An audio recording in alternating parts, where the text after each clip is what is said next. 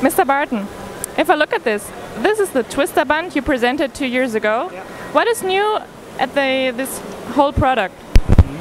This is a further development of the twister band. It's, so to say, an alternative for a cable drum. Yeah, you know, a cable drum where you usually need a slip ring to bring the rotation into a linear movement. And here we have a small sample where you can see it. We have the twister band here, and we can bring the rotation into the rotation movement, into linear movement, without any interruption of the cables. So we're starting here with the cables, and we do not have any break in the middle, and so we end up here with the same cables.